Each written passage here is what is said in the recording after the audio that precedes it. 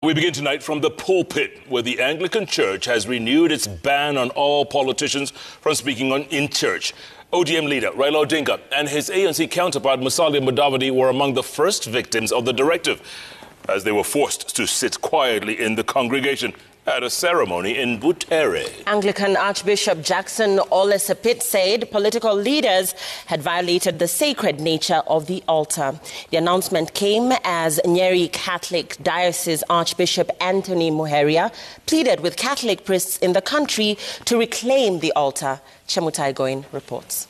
In nearly every part of the country, the Sunday service has become the new political rally following the ban on political gatherings over COVID-19.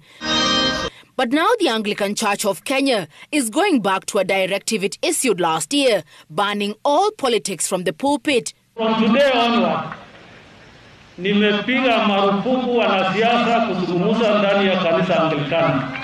Sapit staying true to his word, political leaders including ODM leader Raila Odinga, his NC counterpart Musalia Mudavadi, Co-to Secretary General Francis Atwoli, governors and MPs who had come to witness the consecration of the first female bishop in the Anglican Church in the country, all simply sat through the event and none was allowed to address the gathering. The church, everybody's welcome, but we have the pews and we have the pulpit.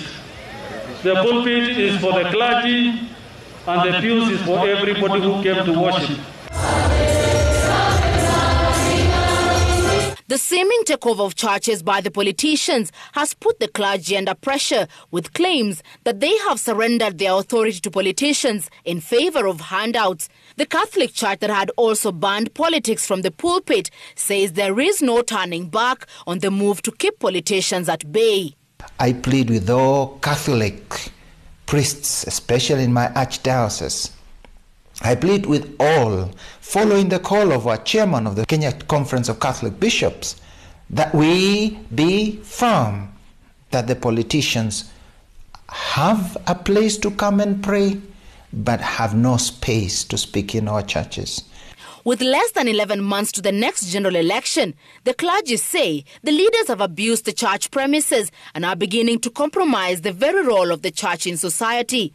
We have also seen the church is becoming now the battleground for political expediency, and the church is no longer identified as a place of worship, and the media is not helping us in this respect, because whenever a sermon is given, they don't air it.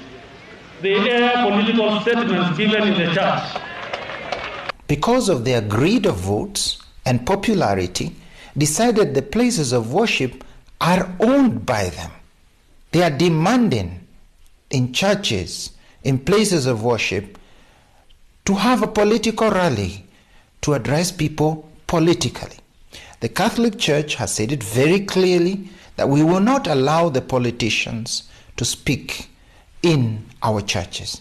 Last year, a similar order was given by several churches, but it was largely ignored. It remains to be seen whether the latest ban will truly keep politicians at bay, or will it turn out to be one of the many promises made in the country never to be fulfilled. Chemutai Goin, Citizen TV.